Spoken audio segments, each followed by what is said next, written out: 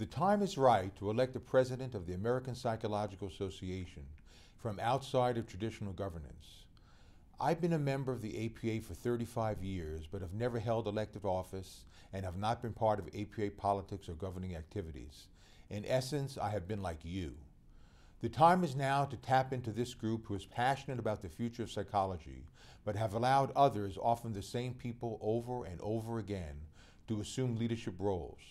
But where has this gotten us? Those times are over. I am the only candidate for president who is both a lawyer and a psychologist.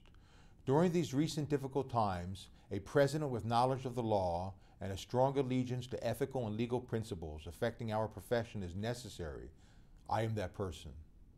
The past 3 presidents of the United States have worked towards achieving mental health parity. As your president, I would do the same.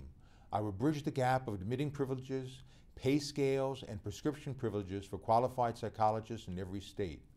I will work toward making this effort historic in my tenure. Psychological corruption and the use of torture in military facilities must be excised from our association immediately. As president, I will appoint a special advisor who will address these issues, as well as discriminatory activities such as racial profiling. As the only candidate with a military and police psychology background, I am uniquely qualified in these areas.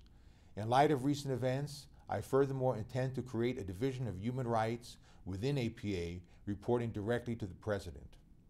I will furthermore address the proliferation of hate crimes and the emergence of homegrown terrorism in the United States.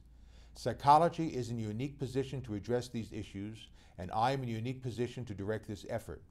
Other candidates for the office of president are silent on these issues and are standing still in these efforts. I think we're ready to move.